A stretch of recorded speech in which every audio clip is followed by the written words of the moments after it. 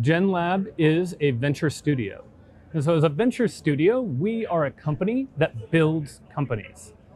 And right now, we see a real opportunity to help out our critical infrastructure with AI companies. So we're going to use AI to build companies that are focused on the United States critical infrastructure. So that includes our highways, our transportation system, our ports, our energy systems, and our telecommunication systems.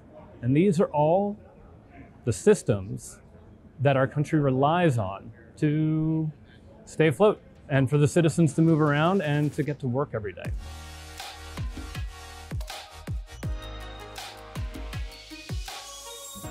Brady, how are you different from others that are in this space?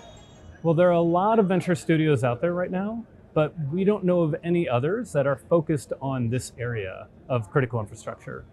And so what we're going to be doing is working with our corporate partners to find problems in these sectors and then define a technology solution, start to build the product, build out the company, and then we bring in the founders to spin the companies out.